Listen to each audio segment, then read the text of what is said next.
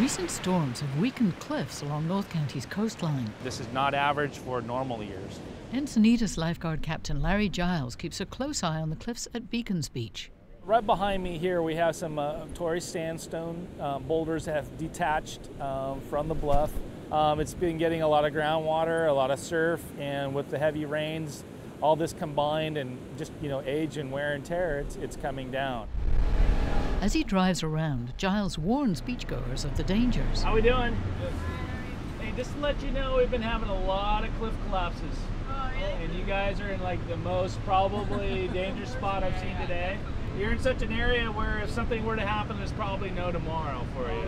So. But cliff erosion is all part of the natural cycle that replenishes beach sand.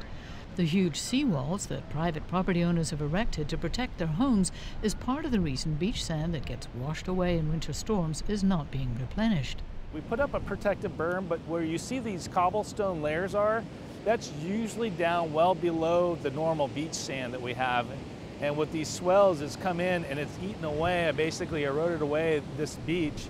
This year's storms have already removed more sand than usual, in some cases exposing the ribs of the beach, the bedrock that is seldom exposed.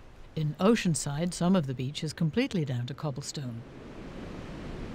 And on the Strand, the waves break right over the road during king tides, flooding construction of new condos.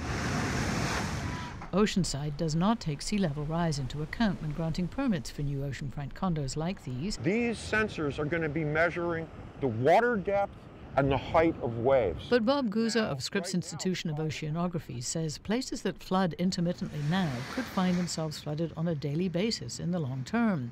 He thinks this winter's king tides and El Nino storms give us a glimpse into the future. The reason I say that is because sea level is higher during El Nino because of the wind patterns and because the water is warmer.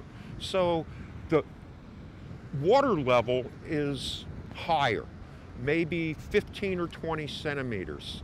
Well, that might be the equivalent of, depending on sea level rise, of 30 or 40 or 50 years of sea level rise. Guza and his team are burying sensors to collect data on beach erosion. His focus is on areas where millions of dollars have been spent on sand replenishment projects. Encinitas and Solana Beach both got thousands of cubic yards of extra sand when Sandag spent $28 million on beefing up beaches with sand in 2012. Clearly the question of does it last 2 years or 20 years is very relevant to is it worth doing. This little orange cart uses GPS to measure sand movement in Encinitas to within 2 centimeters. But Guza says the scientific models for measuring sand erosion are imprecise still, so it's hard to reach conclusions. Solana Beach has perhaps the most vulnerable sandstone cliffs in Southern California. Armoring them has not helped the eroding sand on beaches. Lifeguard Captain Craig Miller says the beach can lose 8 to 10 feet of sand in winter. Anecdotally, he says the 2012 sand replenishment project made a big difference. A lot of us were skeptical because there is no sand retention devices here. And one good storm like this would have probably taken a lot of that sand away the first year. But it ended up sticking around. We still have sand on the north side of the cove here from that replenishment project. There's very little left, but there's still a little bit left. But Sandag is still collecting data and has no plans for more sand replenishment projects costing millions of dollars. The Army Corps of Engineers last year did approve a 50-year sand replenishment program for Encinitas and Solana Beach beginning in 2017. But that would cost $135 million, and the money has not yet been found.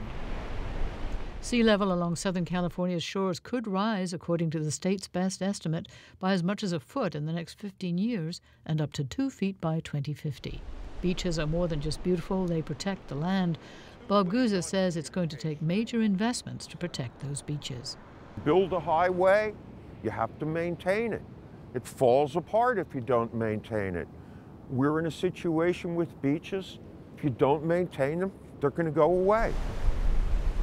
Alison St John, KPBS News.